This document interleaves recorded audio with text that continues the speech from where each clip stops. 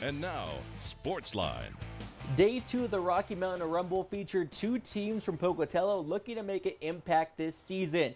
We start with the newly named Pocatello Thunder. They face the Ogden Tigers at Bobcat Stadium. East Idaho football fans, take a good look at Pocatello running back Ryken Echohawk.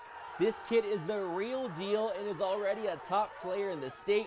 He gets 30 yards on the first play of the game. Minutes later, he caps off the drive with a touchdown.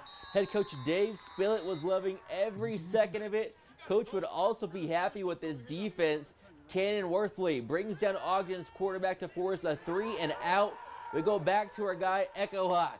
He gets the rock again and just bounces off of everyone. He runs right past our camera for his second score of the game. Echohawk finished his day with 14 carries for 131 yards and 3 touchdowns. The Thunder make a statement with a 49-0 shutout win.